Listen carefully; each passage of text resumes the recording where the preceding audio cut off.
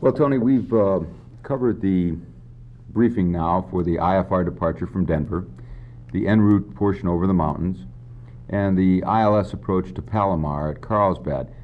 Can we get into some non-precision approaches, because they're troublesome for me? I shoot an ILS every time I have the possibility, and my last NDB approach I think was worse than the first one that I ever shot as a student. Yes, what you're experiencing, Jack, is a common occurrence among business pilots. You see, they own an airplane to save time, so when they reach the destination airport, they'll accept the visual approach, weather permitting, or they'll shoot an ILS if an instrument approach is necessary. That's what I do, yeah. Well, most major airports have excellent ILS facilities, and the pilot should use them whenever possible. It's the safest and surest method of landing on the first attempt. However, not all airports are equipped with instrument landing systems. And even airports that have an ILS system may be using some other type of approach due to weather or failure of the ILS system. And now you're forced to execute some form of non-precision approach. And you know, there are many variations of each type of non-precision approach. At any rate, at the very least, Jack, you should regularly practice making the non-precision approaches, if only in a good simulator. I can understand that, but non-precision approaches, I'm of the opinion that they're more difficult to fly and, to my mind, more dangerous. You don't have precise vertical or horizontal information. You run into the problems with wind and timing. You have to use several nav aids quite often to get in. Those are just a few of the problems, Tony. Well, of course, that's all true, Jack, and yet, with practice, even the imprecise NDB approach can be flown with a great deal of safety. You know, we discussed the ILS approach in our last briefing. So now I'd like to cover the various kinds of VOR approaches and the NDB approach and the ASR approach in some detail. Now, the localizer-only approach, localizer back courses, the LDA, SDF approaches, well, we'll cover those in somewhat less detail. And wherever the DME information is provided on VOR and ILS approaches, we will determine if and how that approach can be made without DME information. That'd be good to know. Now, I'll also divide this briefing session into 3 sections, Jack. And first, we'll describe the segments of the instrument approaches. And then I'll cover some pilot techniques, which should help you make the approach safer, and it'll make it easier for you to fly it. And then finally, we'll describe each of the non-precision approaches. You know, Jack, today there are over 5,600 approved instrument approaches in the United States. Now, approximately 2,380 of these, and that's about 42%, are VOR approaches, so that's the most numerous type. And then the NDB approaches are the next most numerous, and there are about 1,600 of these. That's around 28%. I think I've shot them all. Many of these NDB approaches are associated with the ILS system, but in some cases, it's the only approach available to the airport. Now, there are only 865 ILS approaches, approximately 16% of the total published approaches, but it's the most used kind of approach by the IFR pilot. You know, there are also over 400 charted RNAV approaches, about 160 localizer-only approaches, around 140 localizer backcourse approaches, 34 SDF and 21 LDA approaches here in the United States. Now, in addition to that, there's about 300 airports that have charted radar approaches. Tony, would you refresh my memory? I have an idea that an SDF is a small direction finder and the LDA is a limited directional aid or something like that. Well, you're close, Jack. An SDF is a simplified directional facility, and the LDA is a localizer type directional aid. Now, I'll mention these and discuss them again later in the briefing. Fine. You know, every instrument approach is made up of segments, and some of the instrument approaches have all 4 segments, but other approaches can be made by completing only 2 of the segments. Now, let's start our briefing by explaining these segments. During this briefing, we'll be using the United States Standard for Terminal Instrument Procedures, or the TERPS manual, the AIM, some advisory circulars and other government publications, and selected Jeppesen charts. By the way, Jack, do you have a current AIM? Well, if by current you mean 3 years old, yes, I have an AIM, but I still use it occasionally. You know, not enough pilots realize that the information in the AIM is directive in nature. The popular belief is that the AIM is only informative.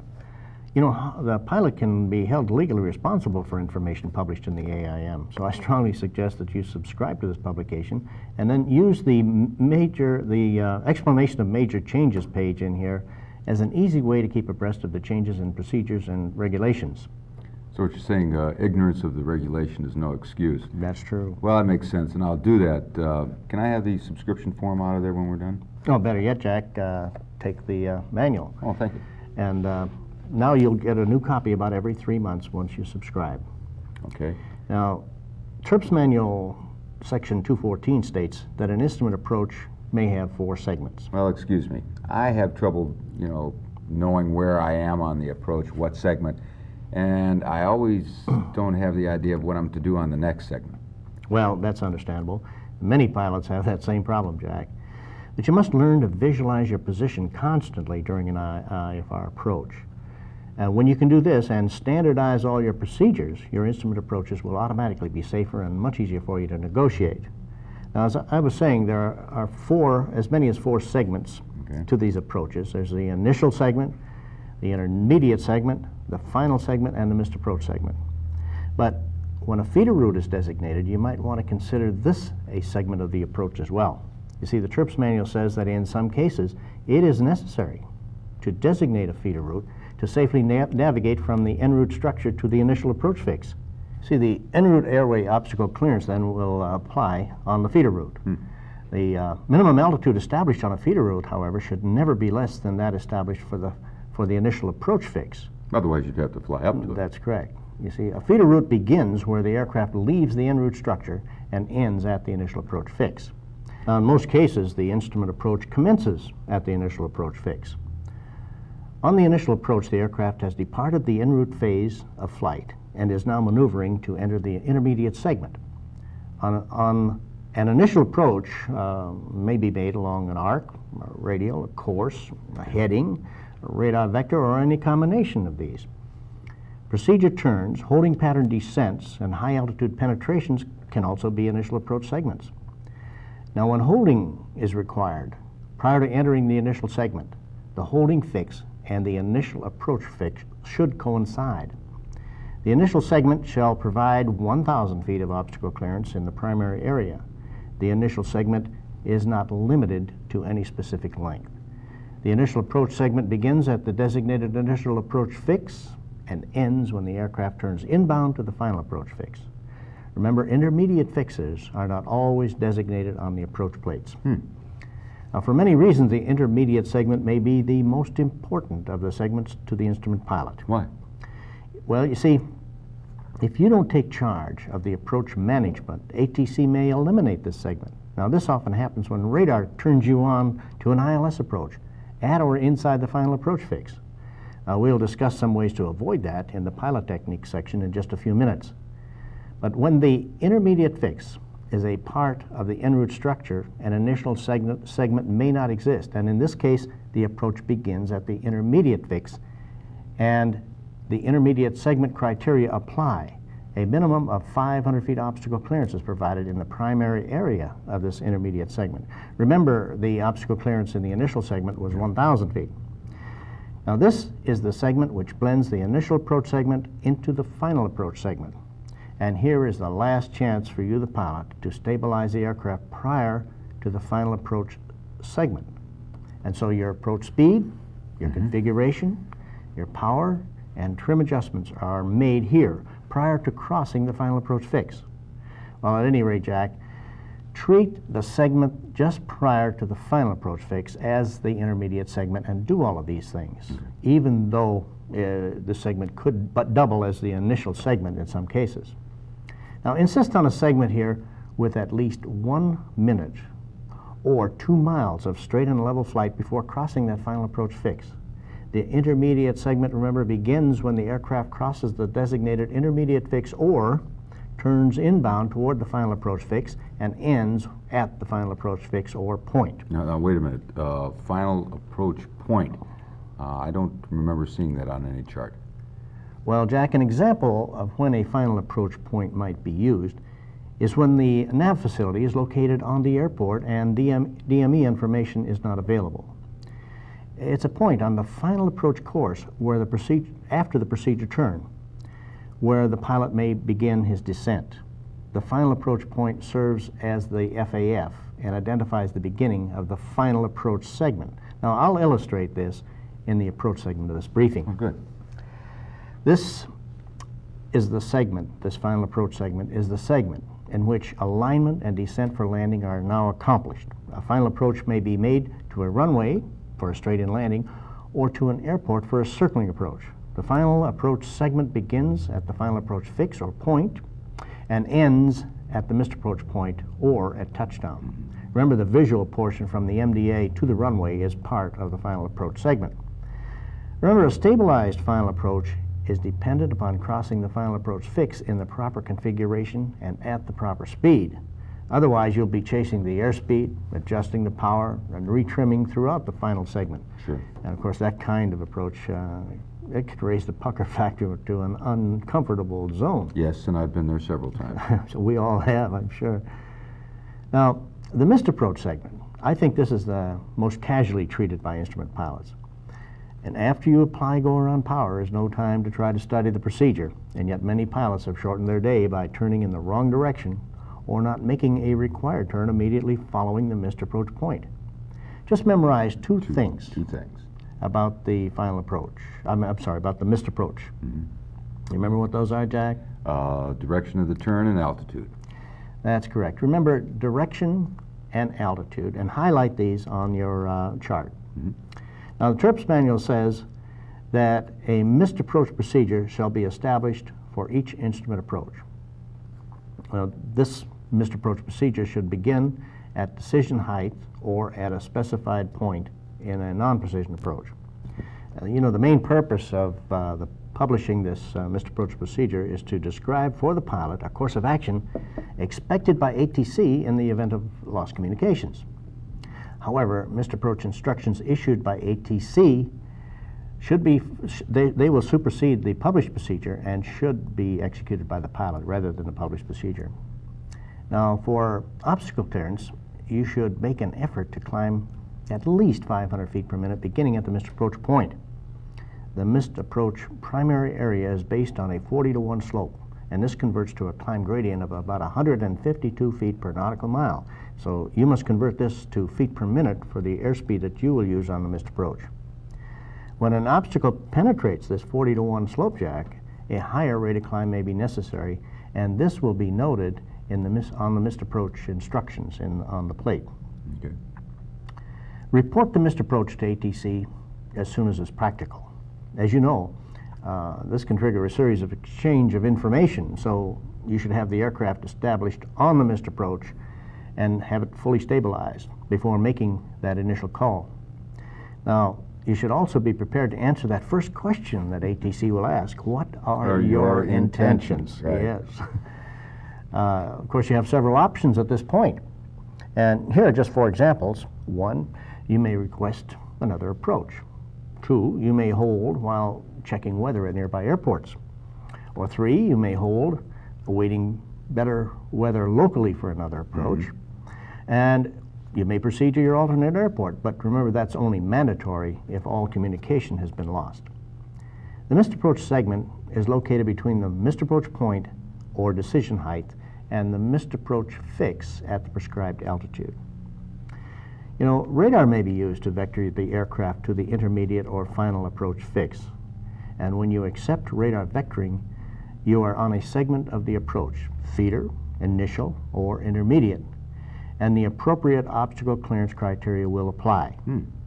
However, the prudent pilot will continue to monitor his position using available nav aids while being radar vectored. Now, we discussed how this is best done during the ILS briefing. When within about 4 miles of the final approach fix under radar control, or if you're flying a heading, you should consider yourself on the intermediate segment and do all those things that are necessary to prepare for crossing the final approach fix and entering the final segment. It's good to know because I get a lot of radar vectors. Well, you know, DME arcs may be designated as initial or intermediate segments, and when arcs are prescribed, the initial segment usually begins at the point where the aircraft joins the arc. The intermediate segment begins where the aircraft joins the radial or localizer prior to crossing the final approach fix. On ILS approaches, when the angle of interception between the arc and the intermediate segment exceeds 90 degrees, a radial which provides at least 2 miles of lead-in shall be identified to assist in leading the turn onto the intermediate or inbound course. Now, this is not necessary for VOR approaches because the movement of the needle is slow enough to allow the pilot to follow it to the inbound course. These arcs are generally no further than 30 miles, nor any less than 7 miles from the navigational facility. And the width of the arc is the same as an airway, that is, a total of 6 miles each side of the center line. Now, the first 4 miles each side of the center line is considered the primary area, and the last 2 the secondary area, the same as on an airway.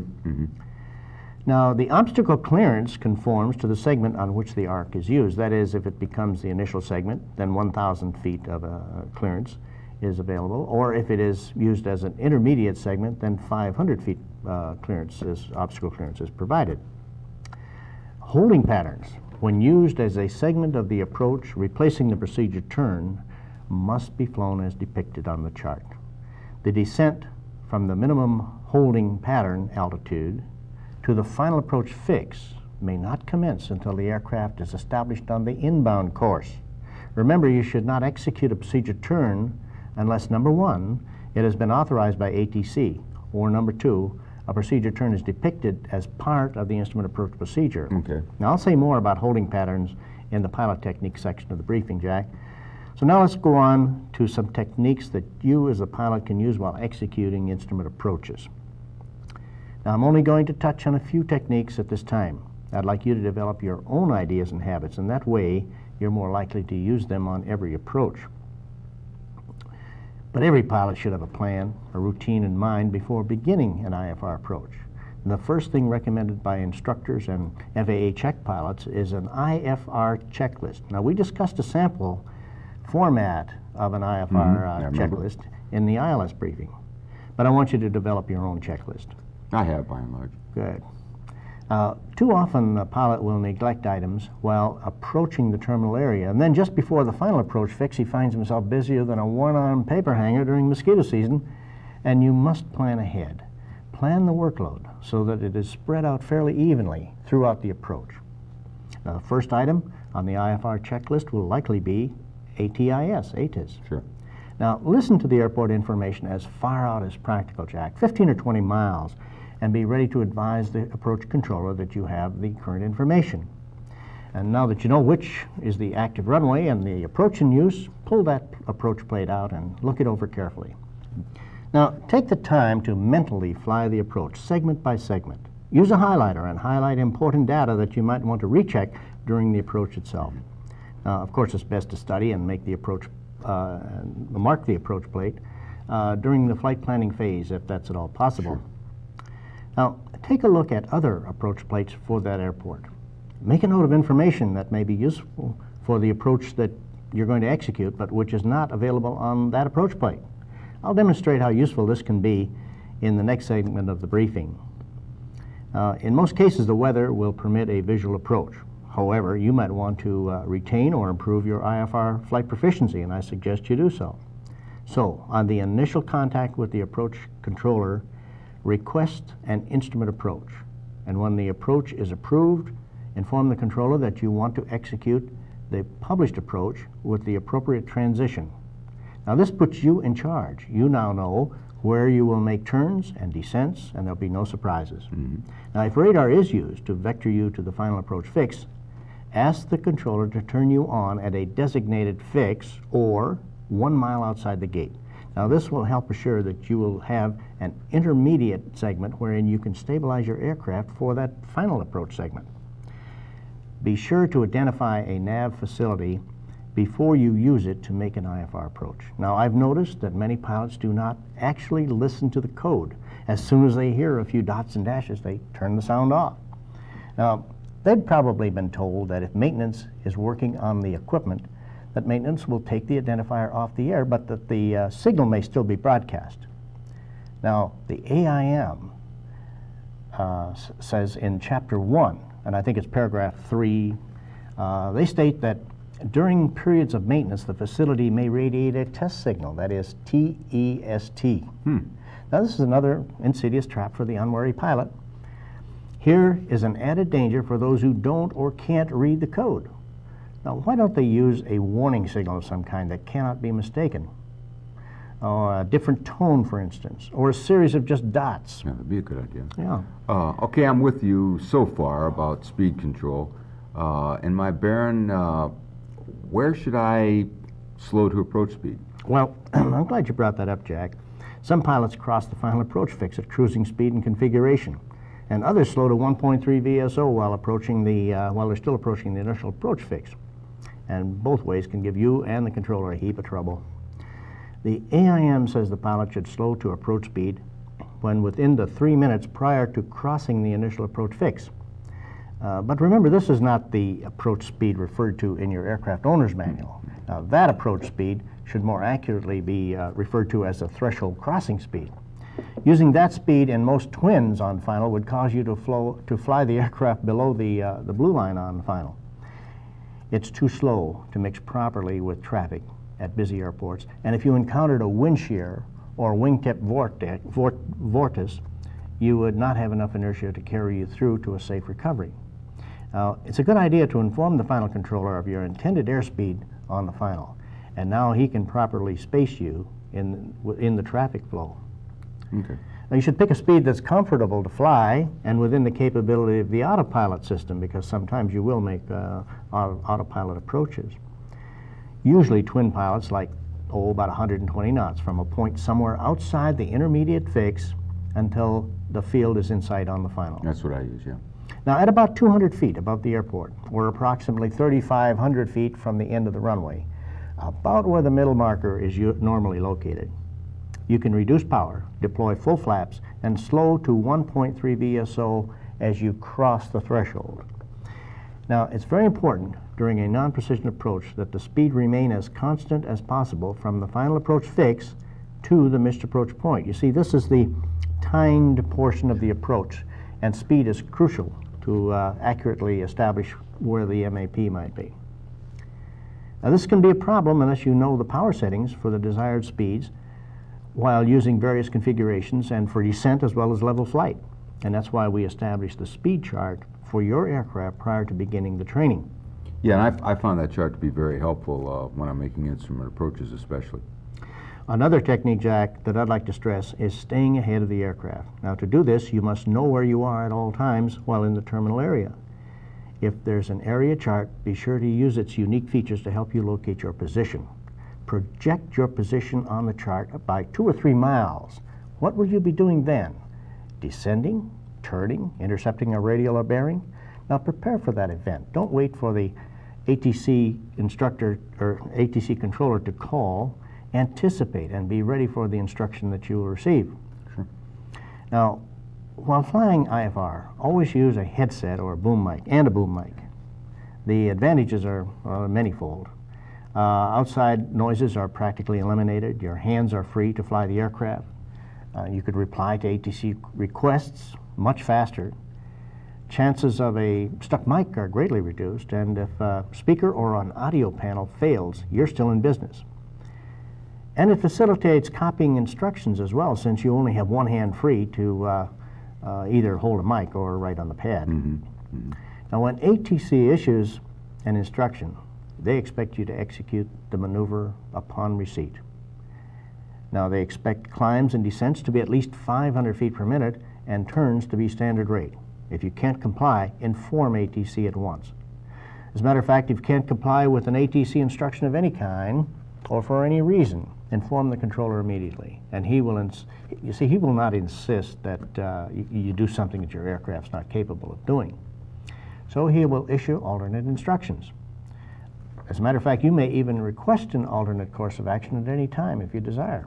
The controller will approve if it's possible. Now, when you're in the terminal area, make an effort to use all the available navigational equipment in your aircraft. For instance, don't leave the number 2 nav on a facility 80 miles behind you. Use the NDB, any available DME information, the radar altimeter, altitude alert devices, electronic timers, LORAN, RNAV, ground proximity devices, or anything else that you have aboard. Now, for instance, I use radar altimeters and altitude alert devices to remind me to recheck my gear at about 400 feet on visual approaches, especially at night. It caught me with no gear in at least 2 instances in which I might have been caused to join the those that have club. One more thing. Repeat back to the controller all headings, altitudes, altimeter settings, and transponder codes, in other words, numbers. Pilots often mistake one number for another. For instance, they will fly a 250-degree heading instead of leveling off at flight level 250. Now, if the FAA could establish a definite way of expressing differing information, I think it would help prevent potentially disastrous situations.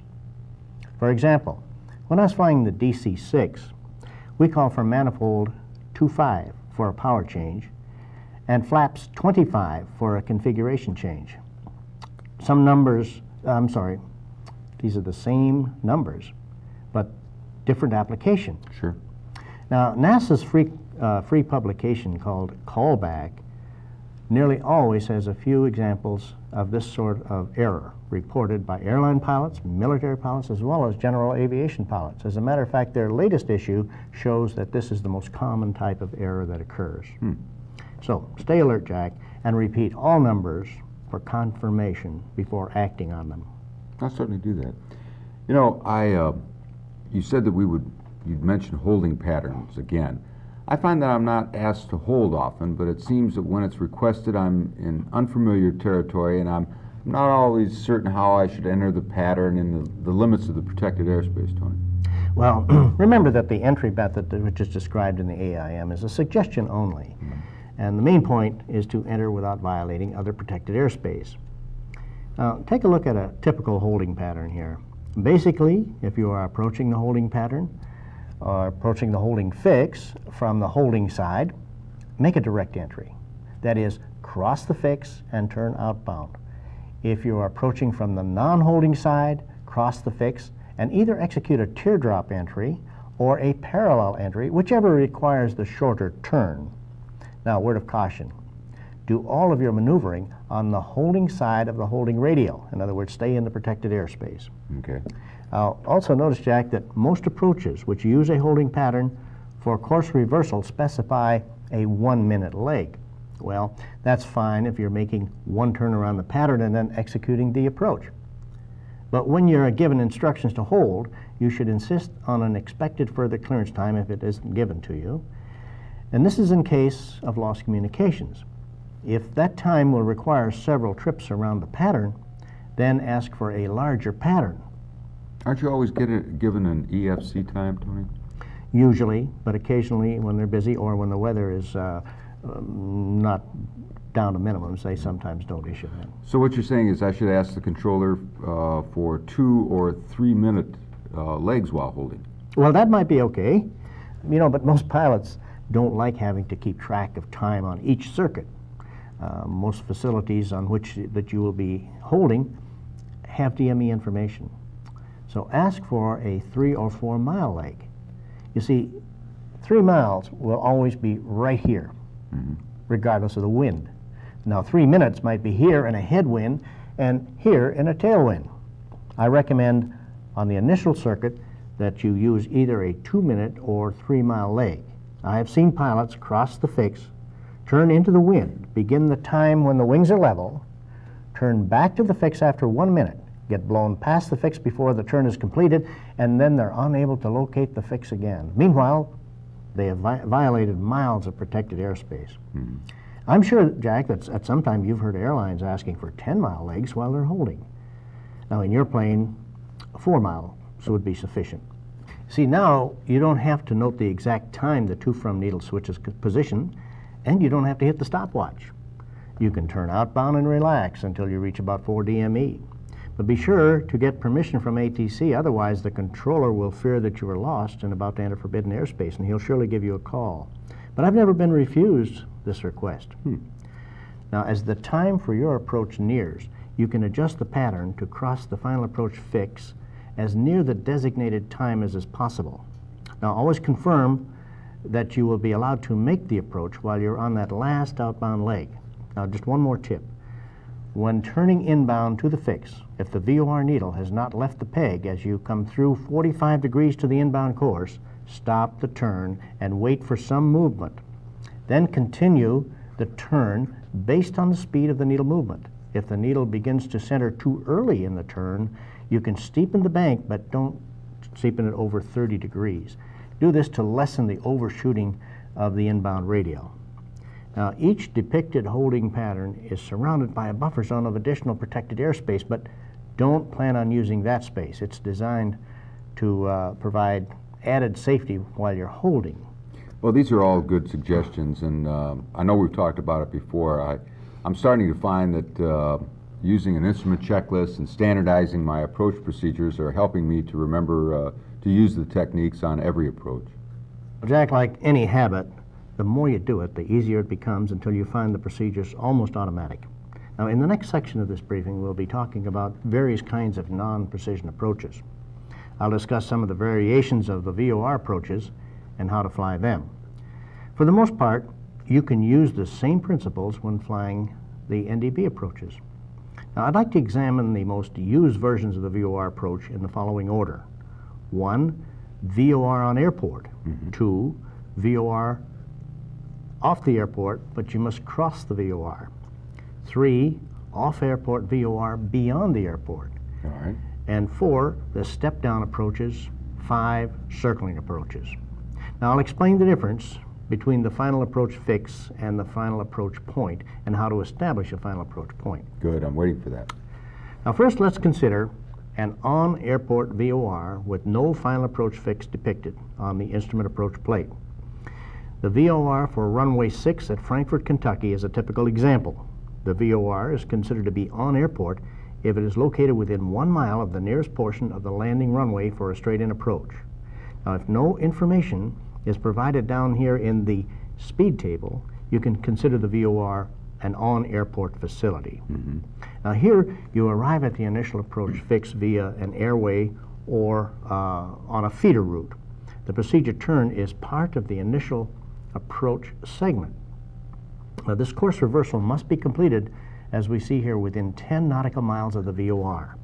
Now, Jack, once again, the depicted procedure turn is only a suggestion. Now, to avoid confusion and to save time, I prefer the 80-degree to 60-degree turn. Try it. I think you'll like it. You'll find it described on page 95 of the FAA Instrument Flying Handbook. That's Advisory Circular 61-27C. Now, I believe if a procedure is easier to execute, it's a safer procedure. Now, however, if the course reversal is designated as a teardrop or it's a holding pattern, then it must be flown as depicted on the approach plate. Okay. Now, this kind of approach has no intermediate segment designated.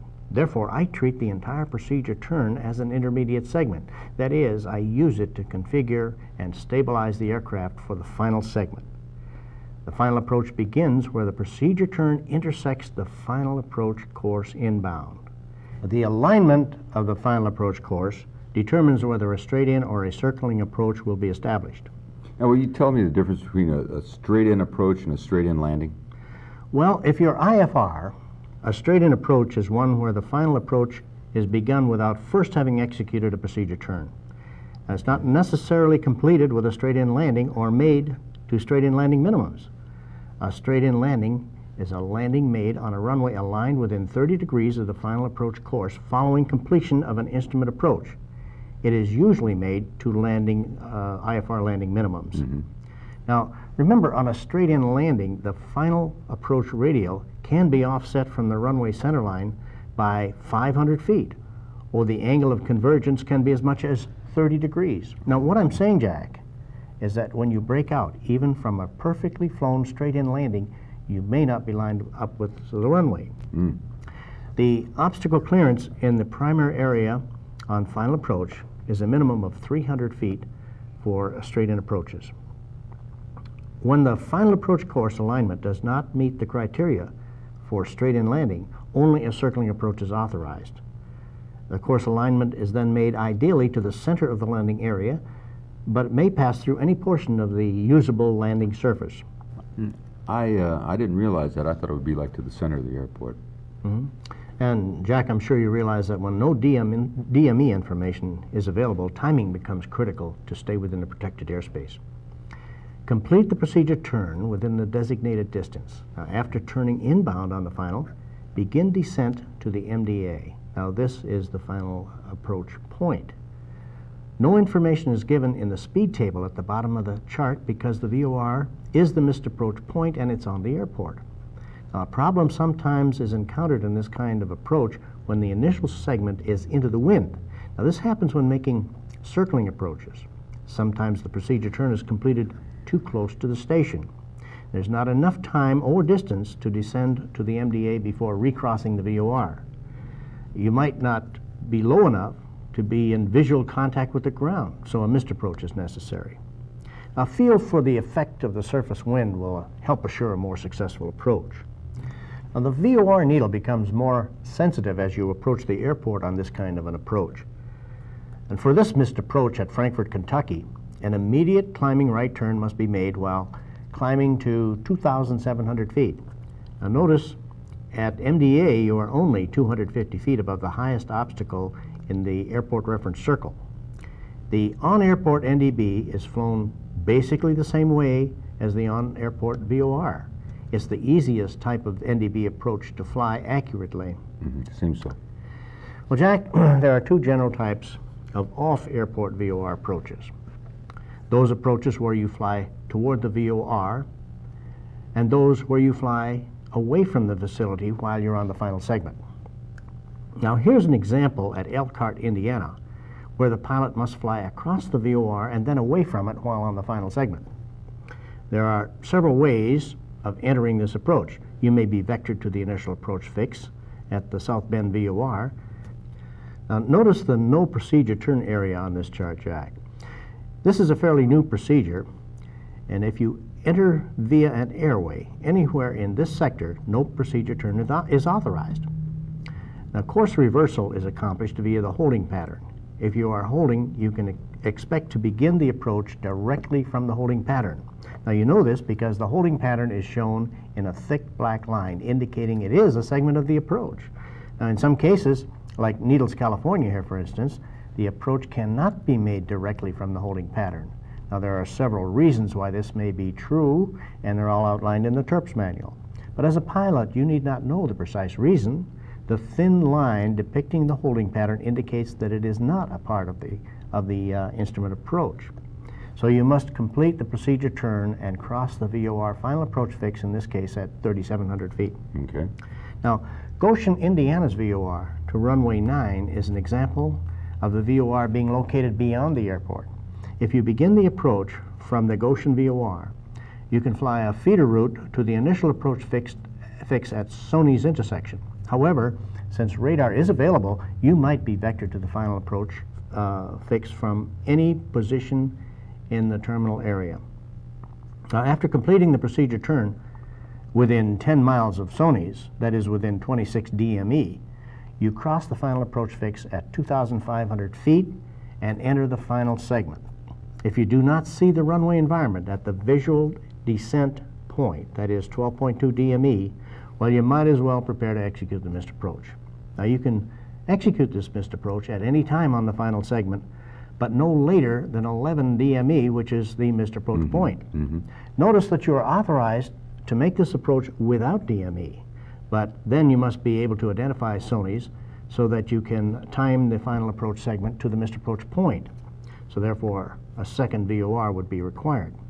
Now, strict attention to distance and or time is critical on this type of approach.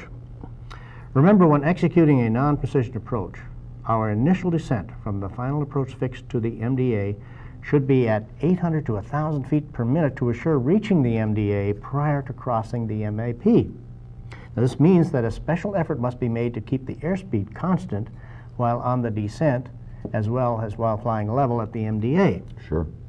Now, one of the most dangerous non-precision approaches can be the circling approach. All instrument approach plates provide circling criteria. Many airports have only a circling approach capability. The VOR DME at Ramona, for instance, is one of these. That's in Ramona, California. The size of the circling area varies with the approach category of the aircraft. Now, most light twins are in category B, and so are protected up to 1.5 miles from the ends of the runways. Now, there's no secondary safety zone in a circling approach. Within the circling approach area, you are provided with 300 feet clearance above the highest obstacle. Pilots are warned not to leave the minimum circling altitude until landing is assured. Now, parts of the circling approach area may be eliminated, Jack, where prominent obstacles exist. If a landing can be made without entering these dangerous areas, then a note may be included on the chart designating the prohibited area. Now, once you're cleared for the circling approach, the entire circling approach area outside of those designated areas is yours if instrument conditions exist within the circling area. Now, you should fly the shortest path to the base or the downwind leg. You may even overfly the airport to keep the active runway to your left and in sight. But don't bank the aircraft more than 30 degrees during the approach. Remember, low altitude, low speed, and steep turns are a terrible combination. Sometimes, though, VFR or other flying is in progress within the circling approach area. Now, this is often the case at remote fields. If a tower is operating and the weather is above IFR minimums, then just follow the instructions from the tower. Sure. If the runway is lost during the approach for any reason, execute an immediate missed approach. Begin a climbing turn toward the center of the field and then join the missed approach procedure. Don't loiter at circling minimums hoping that you'll see the runway again. Frankly, Jack, I will not even attempt a circling approach if the weather in the circling approach area is at or near IFR minimums. It's just one of the limits that I place on myself as part of my life insurance program. Probably a good idea. Now, a step down permits additional descent within a segment of the instrument approach. This step-down concept allows a much lower MDA at many locations, but you must be equipped to identify the step-down fixes. Some approaches will have a series of steps as obstacles are overflown on the final. However, there will never be more than one such fix between the final approach fix and the missed approach point. The step-down fixes will be identified by DME distances or a cross-radial from another VOR. When only DME is used to mark the steps, as we see here at Boise, Idaho, then it is designated as a DME approach in the heading up at the top of the approach chart. And of course, your DME must be operational to even commence this kind of approach. The VOR non-precision approach can be difficult to fly from the MDA to touchdown at night if no vertical guidance such as VASI is available to the pilot. The pilot can suddenly realize he is either too high or too low on the approach. The FAA has approved the visual descent point to help make VOR approaches safer. The VDP is indicated by a small V on the profile view, and it defines the point at which a 3-degree glide slope from the touchdown point would intercept the MDA. Now, usually a DME fix is used to mark the VDP, but a cross-radial from another VOR or the 75 megahertz white airway beacon may be used. The pilot should stay at the MDA until reaching the VDP, then establish a normal 3-degree descent, about 600 feet per minute in most light twins, to the threshold. Now, of course, the runway environment must be in sight prior to leaving the MDA. Well, I've used the VDP. Why isn't it used on all VOR approaches? Well, they're working on it, Jack. You may have noticed that new ones are added almost weekly. But you don't have to wait for them to be published. If there's a VOR approach that you use regularly, make your own visual descent point. You say I'm legally allowed to create my own VDP on any VOR approach?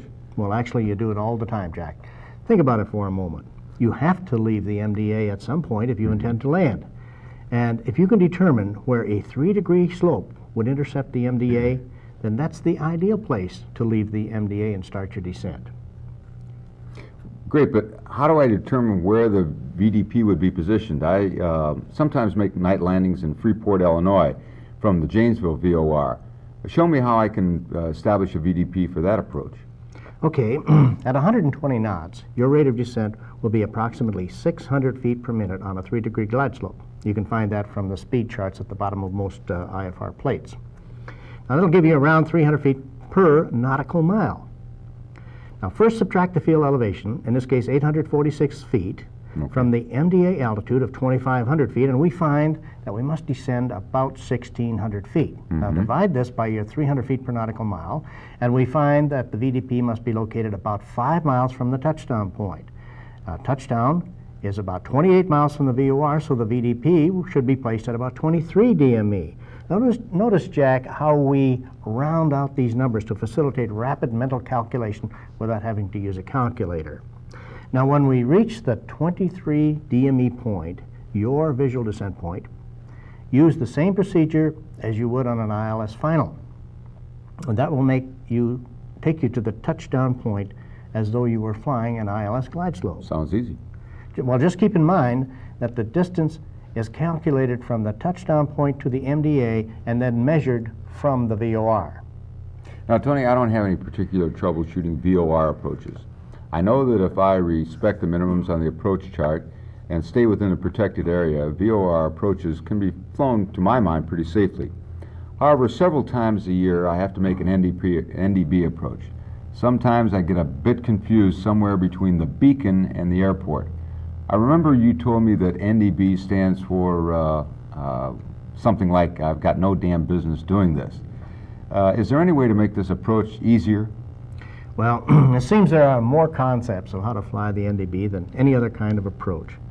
Now let me tell you how I do it, Jack, and then you can develop your own methods, and you will in the end anyway.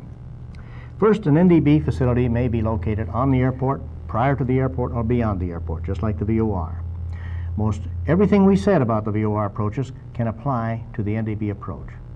Now, as you know, flying toward the NDB presents few problems, so let's eliminate those where the beacon is on or beyond the airport. Okay. Now, it's when we track away from the facility, that's when things can unravel. Generally speaking, that's true. Now, when the NDB is associated with an ILS as a locator auto marker, or LOM, it is usually about 5 miles from the runway. So just make sure you cross directly over it and then just hold your heading from the beacon to the MAP. In about 2 minutes, you should be on the visual portion of the approach. But now take a look at the NDB approach to Palomar Airport in Carlsbad, California. Now here the final segment is nearly 10 miles long. Most of these beacons are designed to give a reliable signal up to about 15 miles only. Now at 120 miles per hour, 120 knots, it will take nearly 5 minutes to fly the final segment. Now if you try to correct for every oscillation of the needle, confusion is assured. So I do this. First, on the plan view, I mentally or with a pencil, I'll draw a line through the beacon perpendicular to the final segment. Now if I'm approaching the beacon from the non-airport sector of this two semicircles, I will cross the beacon at the prescribed altitude and turn to the inbound heading. If I'm on the airport side, I'll cross the beacon and make a course reversal. In this case, I would fly outbound at about 30 degrees to the inbound bearing on the maneuvering side of the holding pattern. Then after 2 minutes, I'd make a left turn and then head directly for the beacon. Now incidentally, if radar vectors are being provided, once I am cleared for the approach, I don't necessarily follow the last heading given to me by ATC. Now too often that will not take me directly over the beacon, and of course it's meant to be advisory only after you're cleared for the approach. I just keep the needle right on the nose and head for the beacon. Now it's very important that the approach begin from directly overhead the beacon. As I approach the beacon, I will stabilize and configure the aircraft for that final segment. I will carefully set the gyro if it is not slaved. As I cross directly over the beacon, I perform the 6 T's in this order, although some actions are done simultaneously. 1 is time. I start the clock. 2 is turn. I turn to the inbound heading.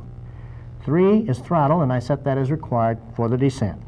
4, tires, which means I'm going to lower the landing gear. 5, talk. Now I do this after the aircraft is stabilized inbound. And 6, I will track, but I will wait 1 minute before I start tracking. Now, the reason I wait 1 minute is that any corrections prior to that, the needle has not settled down and that would be overcorrections. Incidentally, Jack, there are no warning flags on the ADF to tell you if the beacon or your receiver has failed on the final approach. Now, some indicators do go to the wingtip position in the case of failure, but others just freeze in position. So after you identify the beacon, leave the volume on low. If the sound stops, abandon the approach and investigate. Now, use your DME equipment whenever possible on an NDB approach. Now, on the Palomar approach, for instance, if the DME is tuned to the Oceanside VOR, you can tell how close you are as you approach the NDB. Also, on the final segment, you have a pretty good idea how far you are from the runway by subtracting 10 miles from your indicated distance. Use all the equipment that can possibly be used on every instrument approach. Okay. Now, after 1 minute, take a look at the needle. If it is within 5 degrees of the tail, forget it and fly out to time. If it is more than 5 degrees off the tail, make a 20-degree correction toward the hemisphere in which the head of the needle is located. Hold that for about 20 seconds. Turn back to the inbound heading, and again, forget the needle while you fly out the time to the MAP. As the man on TV says, Jack, it works for me. Oh, maybe it'll work for me too. Now, just a few words about localizer-only approaches. Localizers are considered to be lined up with the associated runway centerline. However, if the localizer is aligned within 1 or 2 degrees of the runway, then it is labeled an offset localizer. DME information may be provided from a VOR or a transmitter near the localizer antenna. As with an ILS, the course is 3 to 6 degrees wide. The exact width is calculated to produce a signal 700 feet wide at the threshold of the runway. In this example here at San Luis Obispo, California, notice that the minimums are 3/4 of a mile. Now that's about as low as you can get on a non-precision approach. Well, most ILS facilities will transmit a back course directly opposite the ILS signal. Now, some of these back courses have been flight tested and published as approved instrument approaches. The CDI reacts to the localizer signal the same way whether you're on a front course or a back course. So you must remember to fly away from the CDI needle during the back course approach. But Jack, you have an HSI. Now, if you reverse the CDI needle, that is, place the arrowhead at the bottom of the dial, it becomes directional, and now you can follow the CDI as you would on a front course approach. Keep in mind that the localizer course will be narrower and harder to fly as you near the airport. Now, this is because the antenna is now on your end of the runway, and that 700-foot wide course is not going to be over the threshold, but a mile out on the final. A word of caution, Jack. Some localizers and LDA approaches use DME information. Sometimes the DME transmitter is part of the localizer approach, and sometimes it is provided by a different facility. Now, here at Quincy, the DME information comes from a VOR beyond the airport. The MAP is located at 8.3 DME. At Pocatello, the DME information comes from a VOR on the final approach. The MAP is located at 2.9 DME beyond the VOR. A premature descent here might put you in the terrain short of the field. At Hayward, California, the DME is part of the system. The letters DME appear in the localizer frequency box. Now imagine what might happen if the DME equipment was left tuned to the Oakland VOR during the approach to Hayward. Now, all of these things have happened with unhappy results at airports with similar approaches. Let's take a look at the LDA approach, Jack. A localizer type directional aid can be used for a non-precision approach with the accuracy comparable to any localizer. However, it is not a part of an ILS system, and it is not necessarily aligned with a runway. It may even be located at a different airport. For example, the Burbank, California ILS localizer is used for the Van Nuys LDA-C approach.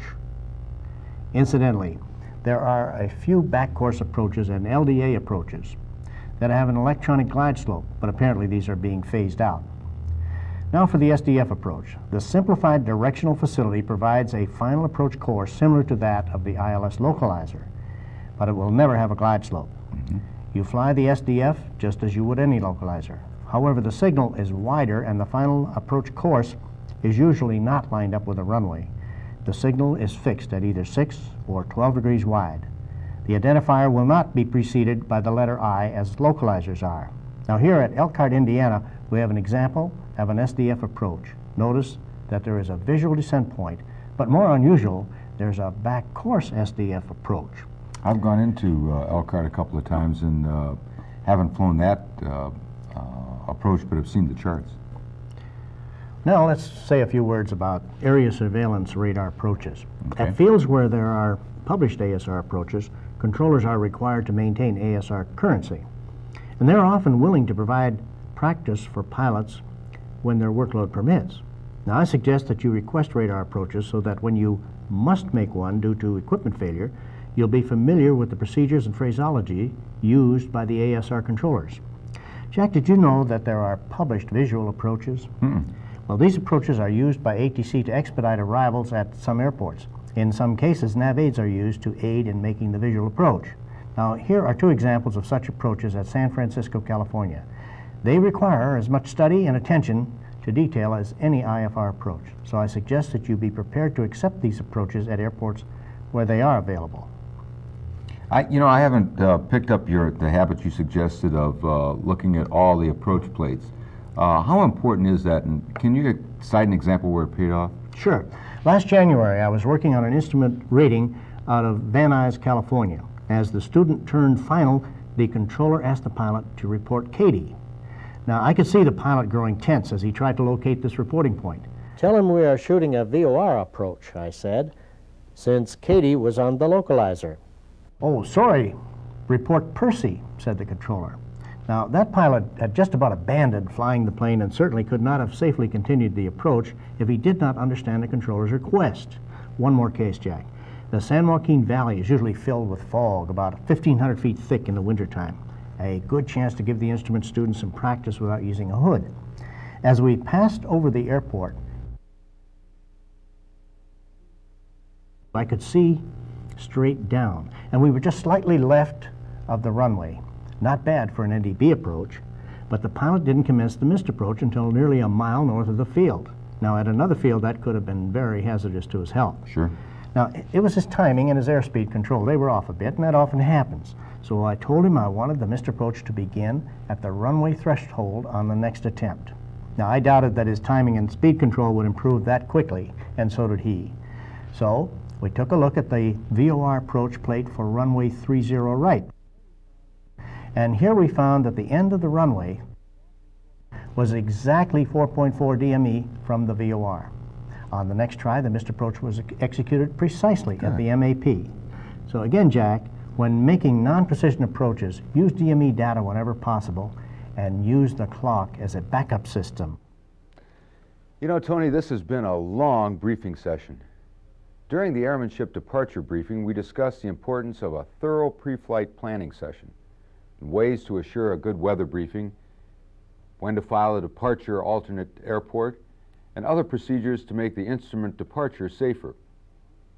In the en route session with airmanship, we covered communications and navigational problems, emergencies while on instruments, how best to handle icing, and how to stay in charge and make, well, command decisions.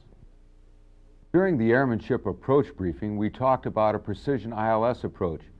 We dissected the approach charts and reviewed the area chart. You told me how to develop a speed and configuration table for my aircraft.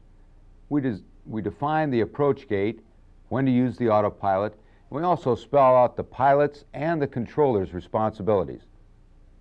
Now, during this airmanship briefing on the non-precision approaches, we defined the approach segments and what the pilot should be doing in each segment. You covered some pilot techniques that I'm sure are going to help me in planning and executing an approach. You know, Tony, I'm going to ask for an instrument approach whenever feasible, and I'll use your speed and configuration table. I hope to visualize my position and have the aircraft stabilized before beginning the final segment. I feel I'm on my way to becoming a fairly competent instrument pilot. I'm going to be enjoying it more, Tony.